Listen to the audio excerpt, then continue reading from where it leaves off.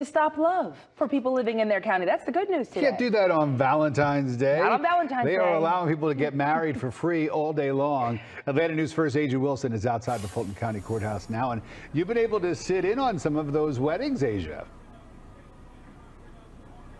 I was indeed. It was such a beautiful moment there.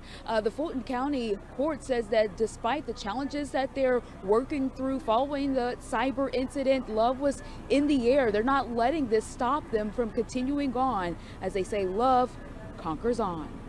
And friends, I am pleased to present the newlyweds and congratulations. A courtroom filled with decorations and love. To be my wife. I will share my life with yours. As Fulton County Probate Court hosted free wedding ceremonies for all on Valentine's Day. They say now weddings cost over $30,000, and so for those that want their wedding experience, we wanted to provide this opportunity for couples to celebrate it. I thought it was going to be in the court in an alley. Daniel Pena was able to marry his girlfriend of 3 years.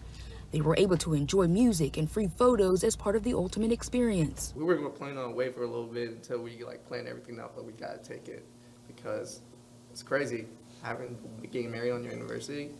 It's like a story come true type in a way.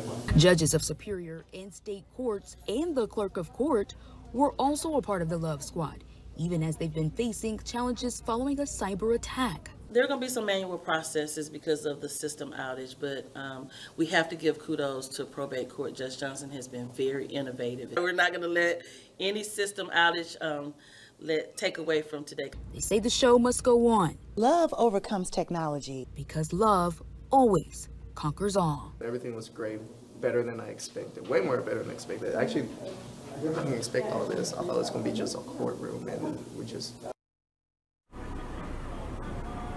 Now there's still time to get in on these free weddings. It goes on until 4 today. We're live in downtown Atlanta.